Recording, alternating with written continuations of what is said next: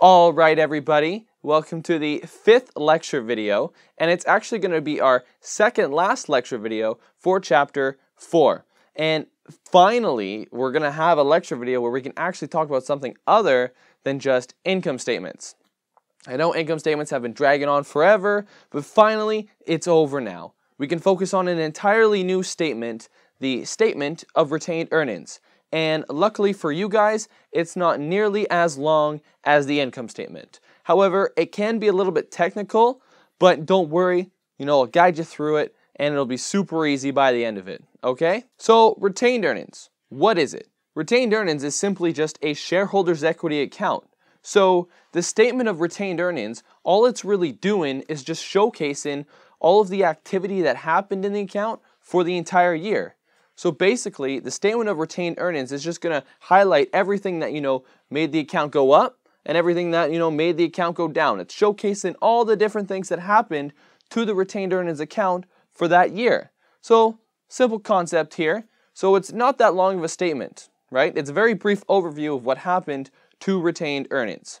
So I feel like the best way to go about explaining this to you guys is to just show you the most complicated possible form of a retained earnings statement that you'll ever have to face in this course. And what we'll do is we'll just go, through line by line, and it'll explain, why each item is there and how it is calculated. That way, by showing you the most complicated statement here, when you go and practice on your own and when you, see on the midterm, you'll never, have a statement or a question that will be more complicated than the statement I'm about to show you now. Okay, fair enough? So this is the statement right here. As you can see, it's not very long at all. In fact, it's very short. There's only a few steps here that we're going to have to go through and talk about. Okay, so let's go ahead and do that. So the first step, as always, of course you're going to put in your header, company name, statement kind, and the year. But our first actual step to prepare the statement is going to be to list our beginning balance for the year for retained earnings. In this case, the start of the year was January 1st, and retained earnings was valued at $560,000. This amount is always going to be given to you right in the question, so all you need to know for step 1 is just to start off the statement with the beginning balance of retained earnings. Second step here, and this is where it starts to get a little bit technical, okay? We're going to list any retrospective adjustments or correction in errors that we found for the year. Okay, so it gets a little bit complicated here. So in this year, we found a retrospective adjustment for change in inventory for, a loss of $124,000 and a correction for depreciation error for $29,000. Now, of course, you're wondering, why are these, correction of errors and adjustments even presented on the statement? What's the point? Okay, so bear with me here. This is where it gets a little bit technical, right? And I'm going to try to explain the background for this for you very clearly. So what you need to understand is two things. First thing is that there are two kinds of accounts in accounting: permanent accounts and temporary accounts. Permanent accounts are things like assets, liabilities, and shareholders' equity. They are there for the whole year and they are never closed off. Whereas temporary accounts, things like revenues and expenses, are closed off. You may remember the term closing entries because, as temporary accounts, they're only existent for 1 year, and then at the end, we close them off. Where do we close them off to? Retained earnings. So as you can see, retained earnings encapsulates a lot of information. In fact, it encapsulates all the revenues and expenses from, all of the prior years that the company's been existent. But the thing you need to understand, right, the second thing you need to understand is that accountants make mistakes, okay? And we make mistakes a lot. And in fact, those mistakes sometimes aren't even discovered for, years to come. So in this example right here, we had a correction for depreciation expense for $29,000. So we're in 2015. Let's say the accountant discovers, oh, hey, we actually misvalued our depreciation for $29,000 back in, 2010, right? They discover this error. The thing is, though, is that depreciation expense, it's a temporary account. It's closed off every single year. So in order to fix this mistake, the accountant can't just go back to the 2010 depreciation expense account and, up it by $29,000 because, the account doesn't exist anymore because it is temporary. But the account was closed off to retained earnings.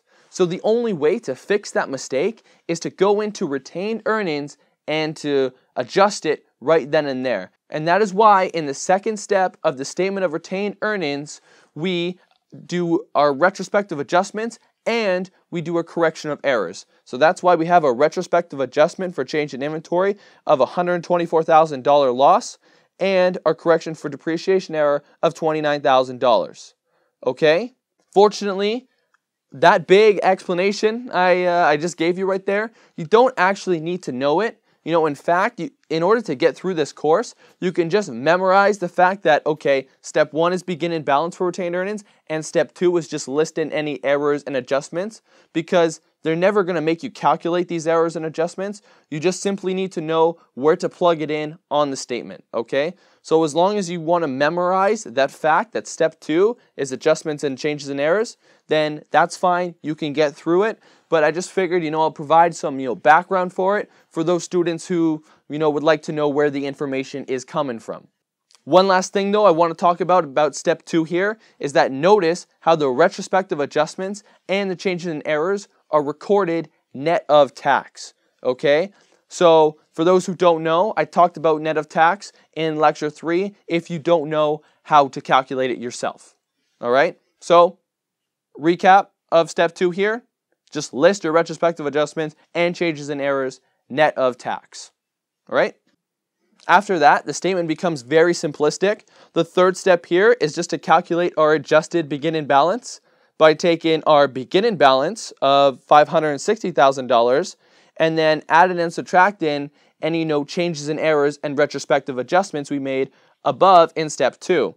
So to figure out our adjusted balance of $465,000, we're just going to take our beginning balance of $560,000, subtract the $124,000 loss from a retrospective adjustment and changes in inventory, and then add our $29,000 correction for depreciation error. The fourth step here is to add or subtract, our net income or net loss.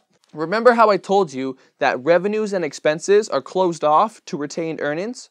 Well, the net effect of actually, closing off all of our revenues to retained earnings and then closing off all of our expenses is the same thing as if we were to just, add or subtract our net income or net loss to the retained earnings account.